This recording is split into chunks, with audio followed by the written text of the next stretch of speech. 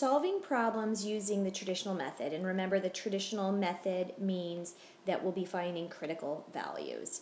So my problem reads, use a 0.01 significance level to test the claim that sigma is greater than 5. The sample statistics are listed.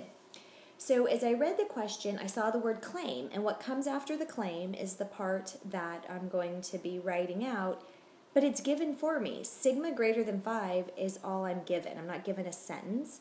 And since the greater than symbol goes in the alternate hypothesis, I'm just going to write sigma greater than 5 as my claim in the alternate hypothesis.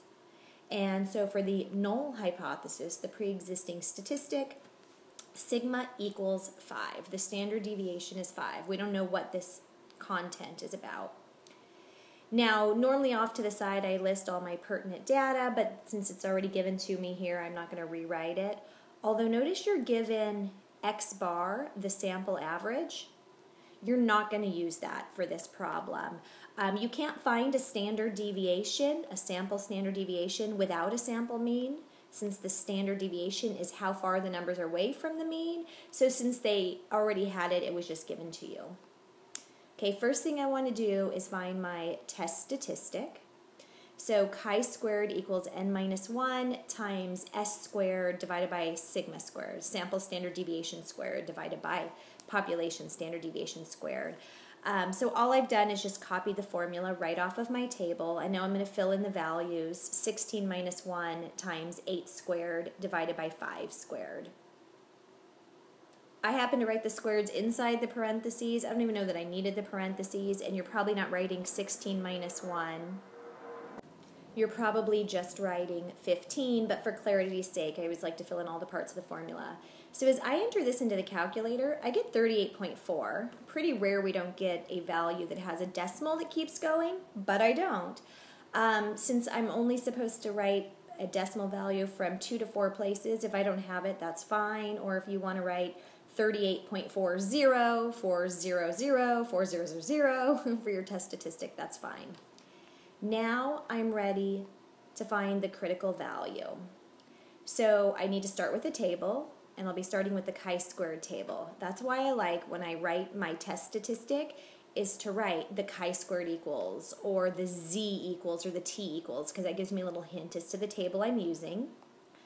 Since the H1, the alternate hypothesis, had the greater than symbol, I know that I have a right tail test.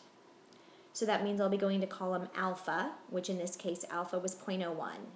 Now you don't see alpha anywhere in the given question, but don't forget that significance level is the same thing as alpha. So the significance level of 0.01 means alpha is 0.01, and then row n minus 1 for degrees of freedom, so row 15, although you've already actually calculated n minus 1. So in row 15, column 0.01, I find the value of 30.578. Next, I'm ready to decide whether I reject or fail to reject H0.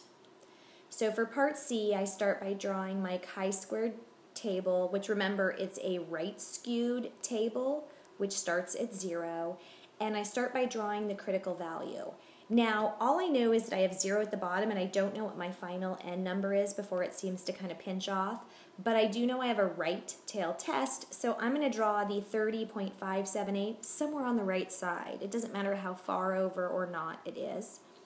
Once I have my critical value, I can shade in my critical region. Since it's a right tail test, I shade to the right. And now I'm ready to list my test statistic. Again, I don't have scale as to where 38 would fall on this number line. I just know that 38 is larger than 30, so I draw it somewhere to the right. So my test statistic is to the right, and thus it's in the critical region. So I reject H0. Next, I go to my flow chart and see that H1 is my claim. I reject H0. So my final conclusion starts, the sample data supports the claim that, and usually I have to go reread this sentence to figure out what to word, but all I have is the claim that sigma is greater than 5. If that's all I'm given, that's what I need to fill in, sigma greater than 5, and I've completed my problem.